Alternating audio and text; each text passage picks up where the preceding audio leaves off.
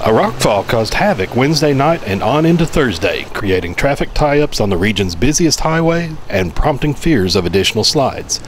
The rockfall took place between Banner and Ivel, in the same spot as a similar slide last year.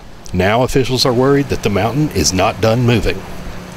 Our concern is that through the night there has been continued movement of rock and mud from the mountain, and we are also looking at significant rain possibly in the forecast.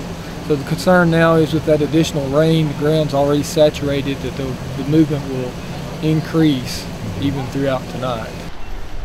After the slide, US 23 was closed to all traffic. Motorists instead had to rely on the narrow and winding Route 1426 through Prater Creek, which caused additional headaches. We rerouted traffic through the 1426 route, which is Prater Creek. It's a two-lane, it's a large residential community pretty much. It didn't handle the traffic. The large trucks kind of made it even worse. And then tonight, obviously for the President Clinton event, we expect some heavier traffic through that, plus we may get some heavy rain. So we got a lot we're trying to plan for to try to make it the best that we can for the motorists to get them through without a huge delay.